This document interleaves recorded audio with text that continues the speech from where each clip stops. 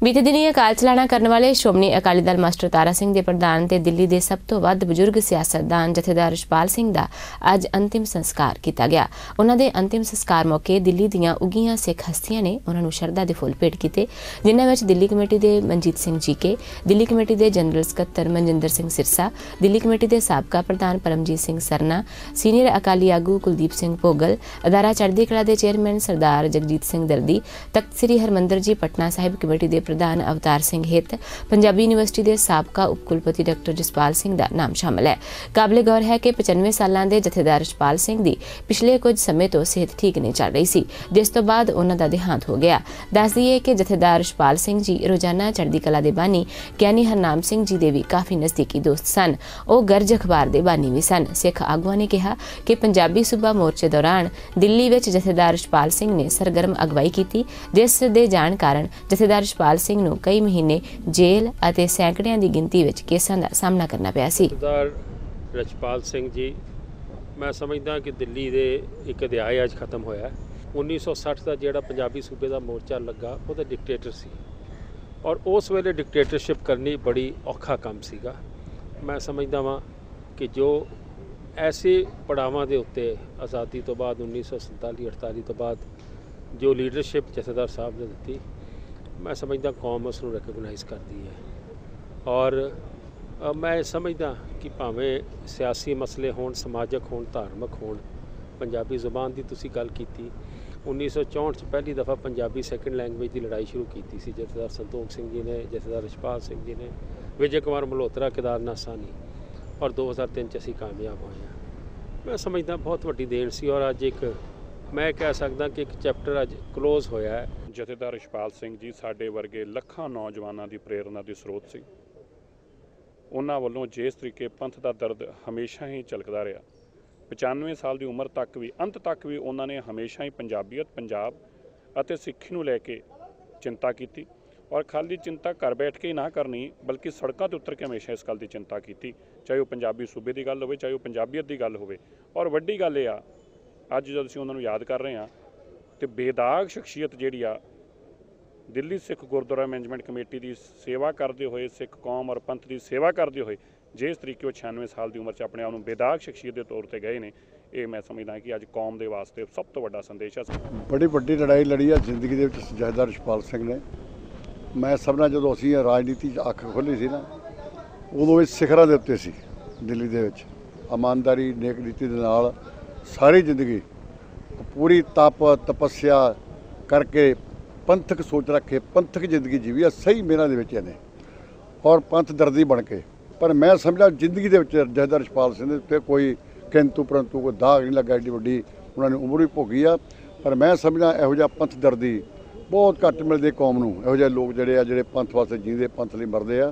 जथेदार रशपाल सिंह सारा जीवन सिੱਖੀ ਦੇ ਵਿੱਚ, ਸਿੱਖੀ ਸਰੂਪ ਦੇ ਵਿੱਚ, ਸਿੱਖੀ ਲਈ, पंथ ਲਈ जीविया ਤੇ पंथ ਲਈ मर गया। इस करके अज ਉਹਦਾ घाटा पूरा नहीं हो सकता। जथेदार जी जो डिक्टेटर सन पंजाबी सूबा मोर्चे के, उन्होंने हुक्म ते मेरे पिता जी ने लाल किले के उत्ते चढ़ के 15 अगस्त 1960 ਨੂੰ पंडित नेहरू जो स्पीच करन लगे तो पंजाबी सूबा जिंदाबाद का जयकारा लाया, जो सारी दुनिया ने रेडियो सुनिया सी।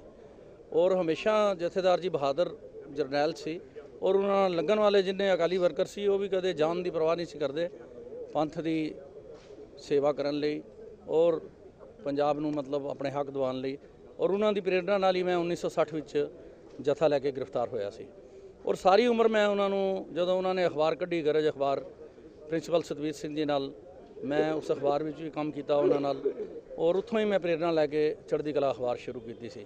और सब तो प्यारी चीज़ मैं उन्होंने देखी जो बहुत घट लीडरां विच हुंदी है कि सिੱਖੀ सिदक निभाने वाले, अमृत वेले उठना, नितनेम करना, सिमरन करना, ये उन्होंने जीवन का तो ढंग सी। सेवा और सिमरन की मूरत बन के इस अकाली लीडर ने जो श्रोमणी अकाली दल मास्टर तारा सिंह बना के इतिहास सिरजिया है, वो सिख कौम के इतिहास में एक सुनहरी वर्का है। मैं समझदा कि जे मौजूदा झात मारी है तो उसका जीवन बहुत वधिया रहा। बड़े मोर्चों से उन्होंने काम किया और बड़े अच्छे अपनी जिंदगी च उन्होंने फैसले ले।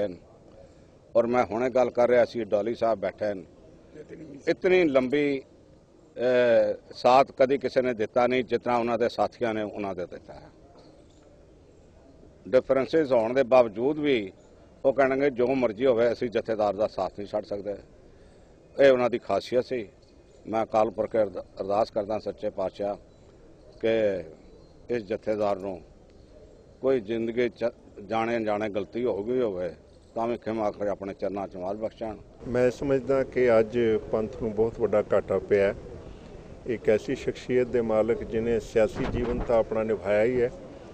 1947 ਤੋਂ ਬਾਅਦ ਜਦੋਂ ਦੇਸ਼ ਆਜ਼ਾਦ ਹੋ ਜਾਂਦਾ ਹੈ, ਪਾਰਟੀਸ਼ਨ ਹੋ ਜਾਂਦਾ ਹੈ, ਉਸ ਤੋਂ ਬਾਅਦ ਇੱਕ ਵੱਡਾ ਇਸ਼ੂ ਸਾਡੀ ਕੌਮ ਦੇ ਸਾਹਮਣੇ, ਪੰਜਾਬੀਆਂ ਦੇ ਸਾਹਮਣੇ, ਸਿੱਖਾਂ ਦੇ ਸਾਹਮਣੇ ਇਹ ਸੀ ਕਿ ਸਾਡੀ ਜ਼ੁਬਾਨ 'ਤੇ ਆਧਾਰਿਤ, ਪੰਜਾਬੀ ਭਾਸ਼ਾ 'ਤੇ ਆਧਾਰਿਤ ਸੂਬਾ ਬਣਾਇਆ ਜਾਏ। ਔਰ ਮੈਂ ਸਮਝਦਾ ਕਿ ਸਾਰੇ ਪੰਜਾਬ ਨੇ ਬੜਾ ਵੱਡਾ ਸੰਘਰਸ਼ ਕੀਤਾ, ਇਹਦੇ 'ਚ ਕੋਈ ਦੋ ਰਾਏ ਨਹੀਂ ਹੈ। ਔਰ ਸੰਘਰਸ਼ ਦੀ ਬੁਨਿਆਦ ਜਿਹੜੀ ਹੈ ਸ਼੍ਰੀ ਅਕਾਲ ਤਖਤ ਸਾਹਿਬ ਤੋਂ ਚਲਦੀ ਰਹੀ, ਸਾਰੀ ਮੁਹਿੰਮ ਚਲਦੀ ਰਹੀ। ਪਰ ਦਿੱਲੀ ਵਿੱਚ ਜਿਸ ਕਿਰਦਾਰ ਨੂੰ ਨਿਭਾਇਆ ਜਥੇਦਾਰ ਰਸ਼ਪਾਲ ਸਿੰਘ ਨੇ ਉਹ ਬਹੁਤ ਵੱਡਾ ਸੀ। ਉਹਨਾਂ ਦੀ ਯਾਦ ਦੇ ਨਾਲ ਪੰਜਾਬੀ ਸੂਬੇ ਦਾ ਮੋਰਚਾ ਜੁੜਿਆ ਹੋਇਆ, ਕਦੀ ਉਹਨਾਂ ਨੂੰ ਕੋਈ ਵੱਖਰਾ ਨਹੀਂ ਕਰ ਸਕਦਾ। ਮੈਂ ਅੱਜ ਸੱਚੇ ਪਾਤਸ਼ਾਹ ਅੱਗੇ ਅਰਦਾਸ ਕਰਦਾ ਹਾਂ ਕਿ ਸੱਚੇ ਪਾਤਸ਼ਾਹ ਐਸੇ ਸੂਰਵੀਰ, ਐਸੇ ਕੌਮ ਪ੍ਰਸਤ ਲੋਕਾਂ ਨੂੰ ਫਿਰ ਇਸ ਧਰਤੀ ਤੇ ਲਿਆ ਜਿਹੜੀ ਕੌਮ ਦੀ ਫਿਰ ਇੱਕ ਵਾਰ ਸੇਵਾ ਬਾਗਡੋਰ ਸੰਭਾਲ ਸਕਣ। ਮੈਂ ਇੱਕ ਵਾਰ ਫਿਰ ਜਥੇਦਾਰ ਰਸ਼ਪਾਲ ਸਿੰਘ ਦੇ ਨਿਧਨ ਤੇ ਗਹਿਰਾ ਦੁੱਖ ਵਿਅਕਤ ਕਰਦਾ ਔਰ ਉਹਨਾਂ ਦੇ ਪਰਿਵਾਰ ਨੂੰ ਇਹ ਭਾਣਾ ਮੰਨਣ ਦਾ ਜੋ ਹੈ ਬਲ ਸੱਚੇ ਪਾਤਸ਼ਾਹ ਬਖਸ਼ੇ। ਦਿੱਲੀ ਦੀ ਸਮੂਹ ਸੰਗਤ ਅੱਜ ਪੀੜਾ ਵਿੱਚ ਹੈ ਕਿ ਜਥੇਦਾਰ ਰਸ਼ਪਾਲ ਸਿੰਘ ਇੱਕ ਪੁਰਾਣੇ ਥੰਮ ਸੀ ਅਕਾਲੀ ਦਲ ਦੇ, ਉਹ ਅੱਜ ਸਾਡੇ ਵਿੱਚੋਂ ਚਲੇ ਗਏ ਹਨ, ਮਗਰ ਆਉਣ ਵਾਲੀ ਜਨਰੇਸ਼ਨ ਉਹਨਾਂ ਨੂੰ ਹਮੇਸ਼ਾ ਯਾਦ ਰੱਖੇਗੀ। ਤੇ ਦਿੱਲੀ ਸਿੱਖ ਗੁਰਦੁਆਰਾ ਪ੍ਰਬੰਧਕ ਕਮੇਟੀ ਵਿੱਚ ਵੀ ਜਦ ਤੱਕ ਹੋ ਰਹੇ ਉਹਨਾਂ ਨੇ ਬਿਲਕੁਲ ਸਾਫ ਸੁਥਰੀ ਛਵੀ ਹੋ ਕੇ ਆਪਣਾ ਕੰਮ ਕੀਤਾ।